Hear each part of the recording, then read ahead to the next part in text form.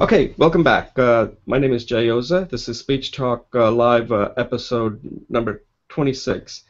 So, one of the things we do starting out this program is to do I call it a 3-minute segment. And the purpose of this is to pick any topic that we're interested in and just kind of talk about it for 3 minutes. It's something that you get to practice because, let's face it, if you speak more than 3 minutes, then you're going to be a bore.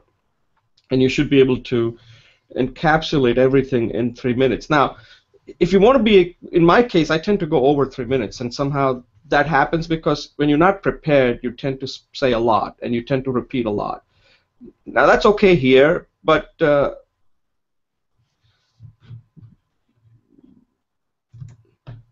somebody was trying to reach me. I have no idea why. Somebody named Wendy Ishak. Sorry about that. So I think I lost my thought there. This happens all the time. Anyway, so one of the things is to just give a 3-minute talk. So I'll go first, and I want to talk about coaching. And I learned a very important lesson last week, and it's a personal story, and it has to do with my son. His name is Hirsch, and he plays trumpet. Now, this is could be a big topic, but I learned the value of coaching. And anything where we want to become good at it, I'm firmly convinced that you really need to find a good coach. And that's something that this came up in one of the speeches that we had reviewed. It was given by I think his name was Cook, right? Not Scott, not the guy from I think it's Scott Cook, right?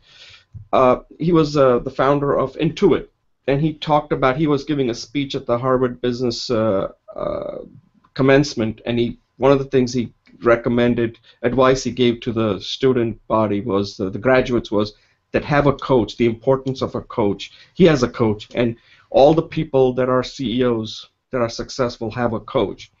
And I didn't think much of it, but then I just recently saw that my son started playing trumpet from 4th grade, and initially the coach that he had was a woman named Sarah, and she was excellent. That coach kind of developed a habit in my son that he had to go every week to take his lessons, and then he got to, I put him in this rock band camp, and they have a performance at the end of the year, so he got that experience of what it's like performing and being in a rock band camp and put the music together in 1 week and perform in front of parents. Okay, so that was good. But then after he finished 6th grade, I moved him to another coach because I wanted to make sure that, is he really serious to take it to the next level? And I got him an excellent coach. His name is John, and John has got, he's an elderly gentleman. He's got a lot of experience teaching trumpet. He's also a teacher. And to make the story short, so he's been going to John since he started 7th grade. He's in 8th grade now. And over the summer, John, had a word with me saying he encouraged me to have her try out for this audition, they call it, for the All Shore intermediate band for middle schoolers. I had never even given much thought to this because, I didn't really know whether my son was that good. I said, okay, I just want him to learn to play trumpet so that it would be a social thing. He could join the marching band and play in the concert band and develop friendships that way for people who are focused on doing something. And when he mentioned that, he said, look, Hirsch is good, but he'll need a little work, and I'm pretty sure that even if he doesn't make it, it'll be a good experience for him to do it. Well, to make the story short again, last Saturday he had his audition, and I found out later that evening that my son did make the All Shore Intermediate Band. And afterwards, I was having a conversation with my son. I said, listen, in life, you just learn a very important lesson, whether you know it or not, but let me just tell you what I learned. That if you want to be successful, you need 3 things. Maybe there are more, but 3 things I can come up with. One is you need a good support system, and you have that in your parents, your sister, and your relatives. Second is you need a good coach who's going to guide you through the process, and he has a trust in you, and you follow his system. And if you know that in the past he's had successes, then you know the system works. You just have to follow it faithfully. And third is you have to be motivated and be committed to it. And I think if you do that, even if you don't make it, at least your system is right. Sometimes you don't always get what you want, but at least you did everything right. And in his case, the third part is a little weak. He's sometimes not that motivated, and that's the part I said you need to work on. So I gave him my little advice. Hopefully that works. I said this applies to everything in academics or anything you're going to try in the future. So I said, you now know how to be successful. You don't need to be taught over and over again what it takes to be successful. I hope you learn from this and use it as you get older. So coaching is very important. Is one big part of that. Besides the support and your own motivation, coach can really streamline the process that's required for you to get to that next level and succeed. Okay, that's my 3 minute. Probably went over, but hey, that's how it goes. Julie, you want to go next? Thanks, Jay. Yeah, I appreciate your discussion on coaching. So I'm kind of working along that same idea of success, and I find that many of us, sometime in life, we want to do a business or even a project or initiative. And when I was doing that in my career, I wanted to start my own business, and I had to do a business plan. Now, business plans are great, but what I found is that it's not always the right place to start. And I kind of think like, so I create, because I was in systems, I created this thing, I'm calling it the success life cycle, or the developmental stages of success. It starts with 4 major stages, but they are not linear. They're not like a ladder that you climb up. They're more like a hurricane. There's always like something that's like in the heart of it, but everything always circles and everything moves. So the first thing in this life cycle of success is meeting people where they are at. This is supposed to help you wherever you are at. And the second thing is you have to keep at it, which is what you talk about. So the 4 stages for me, the first one is vision. It's just having a desire. It could be very well-defined vision, or very, if this vision, like I have a gut, I know I want to do something with my life. And the process will help to do that. The second stage is, I think, what's missing. It's before the business plan and should input into the business plan. And that I'm calling it experimentation and looking for opportunities. So you may have an idea. For example, I want to do the success thing. There's so many people doing it already. So I have to keep trying different things to see what's attractive to people, what works, what people get, and if I want it to be a business, what the business opportunities are. So it's experimenting and seeking opportunities. Out of that, you have something that's maybe doable, and you go through a proof of concept, or the pilot stage, where you take a small model of your concept that's laid out, and you have a business plan at that point, but you do it at a granular level, at a small level. So that's the third stage, proof of concept. And the third one is the scale up to the scope you want, and maybe incremental, but it is a life-size project, whatever it is, and you have maybe stages, but it's not longer a model phase. And the fourth one is, of course, maintenance. And we know that in IT, 80% of the IT budget is in the maintenance. So there's only 20% left to do those other 4 stages. But it's like a seed. A seed can be very small, but it's necessary to germinate a new plant. So my success life cycle is having a gut feeling or vision, experimenting and finding opportunities, do a proof of concept or pilot, scale up to project level, and then maintaining the effort and refinement. So those are my 4 stages. People can start wherever they're at, but if they show up and they meet this process, it will continue to grow. So I agree with you that my speech is finished. So as a linking it into your idea of coaching, I think that having a coach is really important, but more important is finding like-minded people who are committed to this process. And we can actually coach each other and grow together. And that is what Napoleon Hill devised as the mastermind project, where it's a group of people come together, make a commitment to show up, to discuss, and to support each other. So that is part of the reason why I want to do the Wednesday evening. I'm not sure what I call it. Right now I have masterminding success. So, okay, that's my speech. Thank you. Yeah, that's very good. And this what you just described applies to just about anything, right?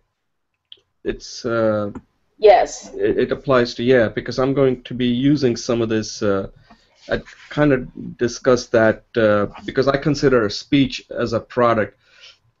Okay, Atul, you're next. Hi, that's a nice speech, Julie and Jay. That's Yeah. great input. Yeah. What I wanted to talk today about is that last week I was browsing through Indian channels, and there was this thing, that controversy that's going on about what Amir Khan has said on the intolerance issue that is going in India. So after browsing through a channel, everywhere the message was about what Amir Khan had said, that he wanted. So Amir Khan is basically a very well-known actor in India, and currently what is happening, a little background about intolerance issue, is that the current government that is in India is a BJP, which has its roots in from RSS, which is a Hindu uh, group. So what is happening here is that there are some incidents that happened in India, and where the people think that the government has not taken enough steps to fight against some issues that happened. So it started with people like writers and all returning their awards as a part of showing their intolerance uh, position. So Amir Khan recently made a comment that on a show where he said that his wife is a little bit concerned about raising kids in India when there is this such a kind of environment. And what media is trying to do, like what I realized, that he was just talking out his mind. He had some concerns and he was just raising, and that was also that he didn't say it. He was just mentioning that what his wife had concern. But what media portrayed was everything that oh, he wants to, he doesn't feel secure and he wants to leave country and all those totally crap thing where just portraying anything totally opposite, and this has created kind of like huge WhatsApp messages, Facebook videos, a lot of people commenting on this one, and kind of viral kind of thing that's happening right now. And I'm little concerned here because what if you go and watch the video, what people are commenting about, like I feel that he was very formal, and he was he just wanted to let it out to know like what his current state of mind was, and that was pretty fine. But people or media just it blown that issue into something very big, and every and everybody in India is like talking this, so talking this issue. The thing that being a learned person or educated person, we know that media is all about getting those TRP ratings out, and I'm really concerned about why people are sharing all those news, why people are commenting, why tweeting about, and making it kind of making it the topic a trending topic, and then all media does is then having this lot of panel discussions about, oh, he said this, and then what do you feel about, and just getting the entire few days we've been just hearing about the same topic. I am pretty sure that people have very good topic to discuss about development, about education, about technology in India. But what focuses now media is giving is just about things that are really doesn't matter right now. Where India needs is like growing towards technology, finding new ways, entrepreneurship, all these things which are making country move forward. But what right now we are discussing is all those issues where it's all media is trying to create a hype and putting all people focus in topics which are not relevant or not that concerning now. And uh, yeah, so it was kind of for me whenever I switched those channels, the news channels in India, all I'm seeing is this news. So I was little concerned. Yeah, that's my speech. All right, Atul, that was good. Just a few comments on that. Yeah, I haven't really been following that because, as you mentioned, that this is what's happening nowadays with social media and media in general, that they can take something minor and blow it out of proportion, and that's the world we're living in. And like it or not, that's what happens. You get all the positives with social media, you also get to live with the negatives too. And here's an example of what you're mentioning is India learning that social media works both ways. That when you say something, it can be used and turn it into something that's much bigger. So what that means is that whenever somebody's famous, they have to be very careful what they say, and whether it's on social media or in media, because today nothing is private. Everything you do is public. Even if it's an offhanded comment that you think there's nobody listening, as somebody's picking it up with a cell phone, and it can go viral. So something to point out that you're probably familiar with it. If you remember in the last election, somebody had taped Mitt Romney when he was giving a speech where he said that there are 47% that are never going to vote for me because of the government. They're getting all this stuff from the government.